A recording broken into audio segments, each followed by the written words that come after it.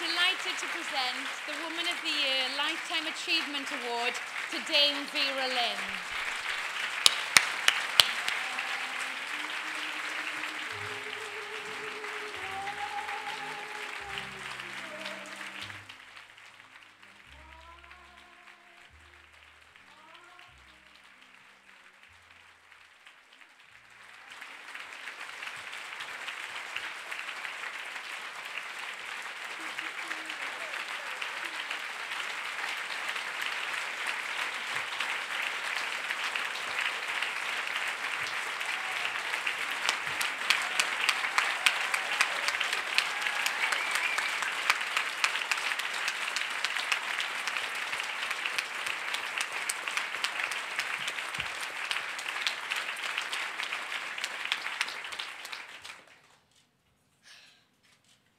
Thank you very much, everybody. This is wonderful, really, to receive something that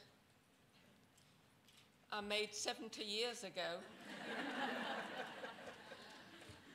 But that makes it all the more worthwhile.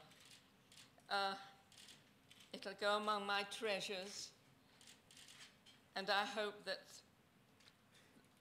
the people that remember me recording that song, oh, that's a long time ago, but I shouldn't think by looking around at the faces here that any of you remembers that.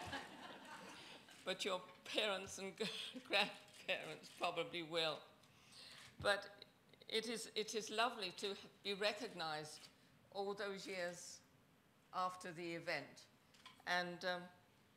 But I'm still very proud of the fact that it is a song that has gone around the world for a long time, and everybody seems to know it.